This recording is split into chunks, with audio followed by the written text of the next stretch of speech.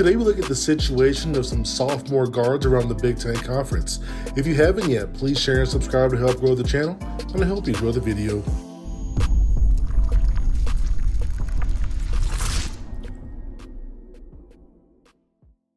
Today's video is powered by SeatGeek. Get $20 off any ticket sold using promo code Wright on the SeatGeek app or website. The sophomore leap, I believe in it, and not just for guys like Jaden Ivey, who made a huge splash this summer during the FIBA U19 games. There are other second-year guys who now know what to expect from the team and the coaching staff. They've experienced battling for placement in the conference, and they're coming into the new season wanting a bigger role on the team. Former top prospects see this year as their coming out party. Look at Jonathan Davis for Wisconsin. He put up about 7 points per game this past year and was the sixth man on a team full of upperclassmen who just won the Big Ten championship in 2020. With some off-season attrition and based on who's coming in, he's in a position to start and play 30-plus minutes in the upcoming year. Keegan Murray for Iowa put up 7 points and 5 rebounds per game, earning his way onto the Big Ten All-Freshman team. He played behind C.J. Frederick and Joe Wieskamp on the wing.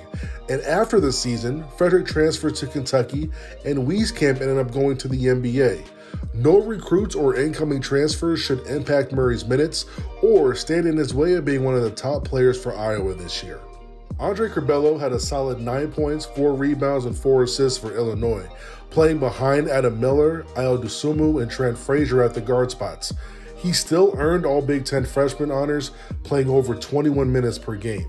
Even though he was a sixth man last year, many peg him as a top 3 guard in the league heading into this upcoming season and after the exodus of Adam Miller to LSU and Ayo Dosunmu to the NBA. Alfonso Plummer is a guard transferring in, but not seen as a threat to take the ball out of Curbelo's hands. Ethan Morton is a former 4-star recruit, ranked the 103rd best player in the country. In his first season, he didn't play that much and managed 2 total field goals against Big Ten opponents. On one of the younger teams in the country, he played behind Jaden Ivey, Saja Stefanovic, Eric Hunter, Brendan Newman, Isaiah Thompson, and all of those guys returned this year, so he'll need a pretty good summer to get in the rotation. Christian Landerer is in a predicament at Indiana. The former top point guard reclassed, then attended college a year early. Playing sparingly in his first season, gets a coaching change. Now Indiana has tough transfers coming in like Xavier Johnson and Parker Stewart at the guard spots, as well as Tamar Bates, one of the top guards in the 2021 class. Lander certainly has his work cut out for him. A.J. Hoggard came into Michigan State as the number 81 player in the country. He had some good highlights throughout the year. Out of 26 games, started 8 of them. He shared point guard duties with Rocket Watts and Foster Loyer, but Rocket has since transferred to the SEC, and Foster has transferred to Davidson. He's the next man up, but Izzo needed some insurance at the point guard spot, and he needed to add some depth with some high-level players. Michigan State went out to get a top 10, quick, fast, athletic point guard with some size in Jaden Akins from the 2021 recruiting class. But Tom Izzo wasn't done. He went out and got a first-team All-Colonial performer, a Colonial Defensive Player of the Year in Tyson Walker, one of the best mid-major point guards available who was a top 50 scorer in the country. Akins will have 4 years of eligibility, and Walker has 3 more years of eligibility with 2 years of experience. Then in 2022, one of the top point guards in the country and the number 1 player out of Minnesota committed to Michigan State and Trey Holloman. Hoggard could try to find time off the ball, but he has to compete with the top shooting guard in the country in Max Christie, while Akins can also play off the ball. It's going to be a bit crowded, but it's a situation he can overcome as long as he's been putting in work since late March to establish himself in the rotation. Zeb Jackson came into Michigan as a top 100 player and the number 11 shooting guard in the country. He played 16 games last year and only had 3 made field goals in conference play. He did play behind a veteran group and transfer Mike Smith out of Columbia, Eli Brooks. Then you had Shondy Brown, who was a 6th man, but could have started at probably 95% of schools in the Division I level. It was hard to find minutes for him, but now in his sophomore year, he wants a bigger role, but he'll have another tough situation.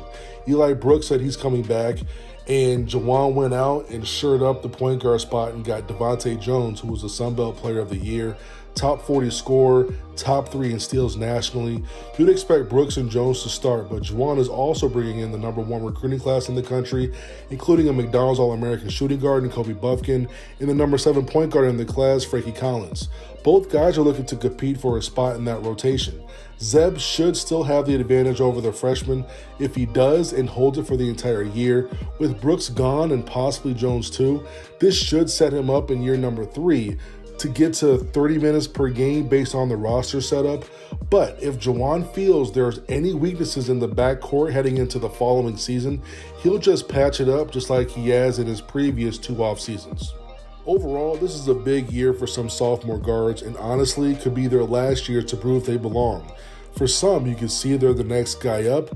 For others, forget about starting. They'll be fighting and clawing every day in practice and workouts just to earn their spot in the rotation.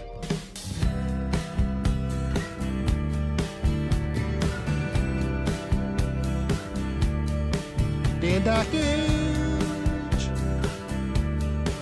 can't guard me.